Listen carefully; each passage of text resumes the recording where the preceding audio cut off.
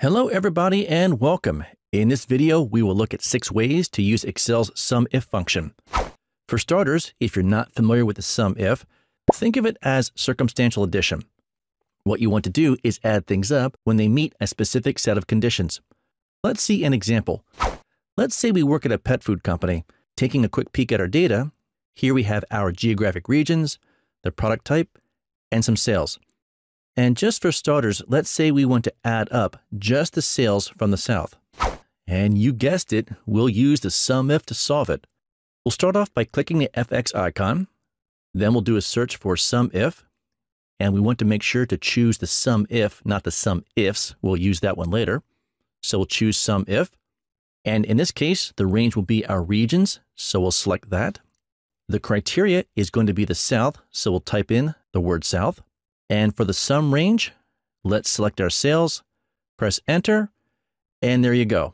So what happened is Excel looked at our list, it found all the instances of South, then it jumped over here into the sales column, added up the individual amount, and showed us the grand total.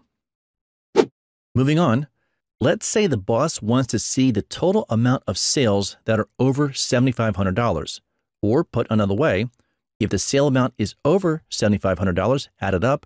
If it's under $7,500, don't add it up.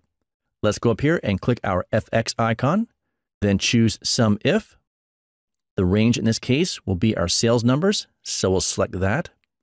And for the criteria, we'll type out greater than or equal to 7,500. Click OK, and there we go.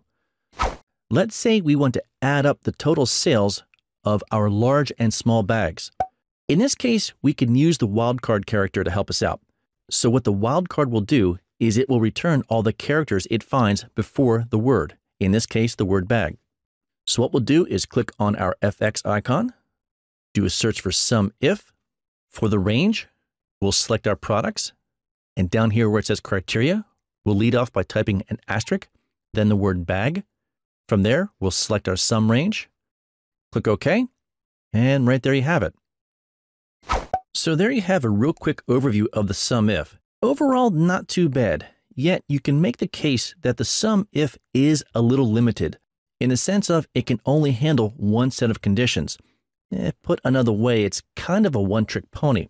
So if you want to do more elaborate searches, you'd want to use the SUMIFS. Let's take a look at that. So if you need to do multiple criteria, the SUMIFS will be your go-to. Let's see an example. In this case, the boss wants to see how many leashes we sold in the South. We'll click our FX, then do a search for SUMIF, and we want to make sure that we select the SUMIFS in this case. And now for the SUMIFS, things behave a little different, but overall it's not too bad. We want to start off by selecting our sum range, then we'll select our regions. From there, we'll type out South because that's what we want. And for criteria 2, let's select our product column, and then type out leashes because we want that as well. Click OK, and there you go. Now let's take a look at how to add multiple criteria from the same column. For instance, let's say we want to add up the sales from the North and South. So logic says we can go up here and click our FX icon, choose the SUMIFS, select our sales, then select our region, type out North, do a rinse and repeat by selecting the region again, and type out South, press enter, and oh no, we didn't quite get what we expected. So to solve this, we have a couple choices. The first choice is to use something called an array, but we don't want to do that because they're honestly a headache in a suitcase. So let's skip that.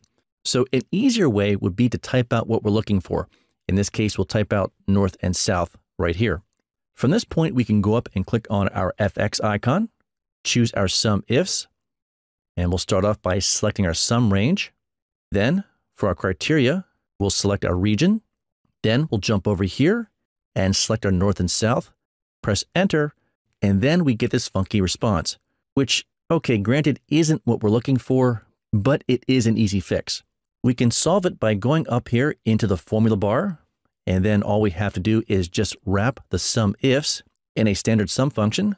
So we'll go up here, and then type sum, open parentheses, click on the far right-hand side of the formula, balance out the parentheses, press enter, And there we go. A little funky, but not too bad. Moving on, let's go one step further. Let's say the boss wants to see the total sales of small bags from the north and south. All right, this guy's really starting to push it, but here's how we solve it. And I'll wager you probably have a good idea on how to do it.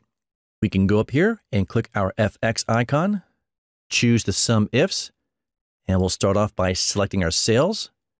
Then for criteria 1, we'll select our region, jump over here, highlight north and south again.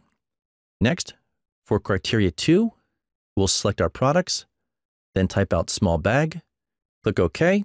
Quite expectedly, we get this funky return type thing.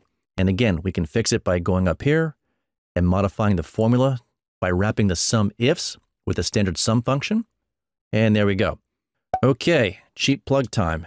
By chance, you're looking to learn Excel and don't feel like searching around or paying a lot of money, we offer a free Excel course that will teach you all the Excel skills that employers crave, and you can find the link right here. And we'll see you in the next one.